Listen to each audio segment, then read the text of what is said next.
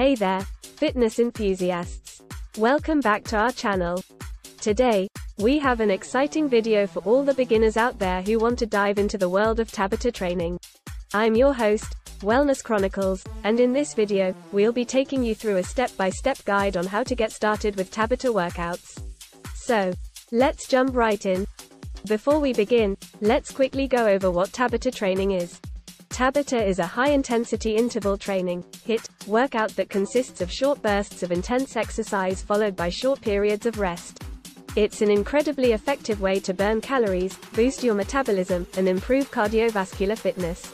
Plus, it can be done in a short amount of time, making it perfect for busy individuals. The first step is to warm up your body properly. Spend around 5 to 10 minutes performing dynamic stretches and light cardio exercises like jogging in place, jumping jacks, and arm circles.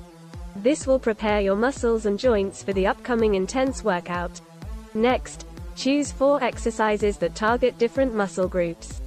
For beginners, it's essential to select exercises that you're comfortable with and can perform with proper form.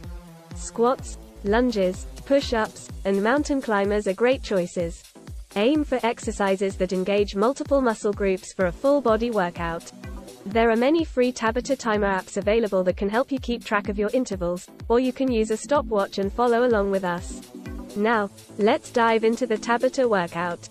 Remember, each exercise will be performed for 20 seconds at maximum effort, followed by 10 seconds of rest before moving on to the next exercise. Repeat this for a total of 4 minutes, alternating between exercises. Alright, let's start with exercise number 1, squats. Stand with your feet shoulder width apart, engage your core, and lower your body down as if you're sitting back into a chair.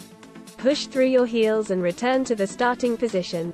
Remember to maintain proper form throughout the movement. Great job. Now, let's move on to exercise number 2, lunges. Step forward with your right leg, bend both knees, and lower your body down until your front thigh is parallel to the ground. Push through your right heel and return to the starting position.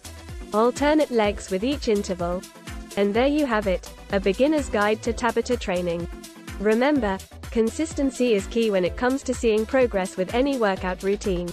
Start with just 1 or 2 Tabata sessions per week and gradually increase the frequency as your fitness level improves.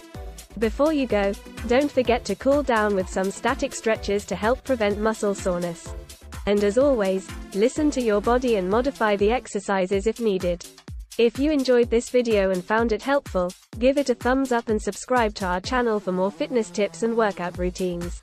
And if you have any questions or suggestions, leave them in the comments below.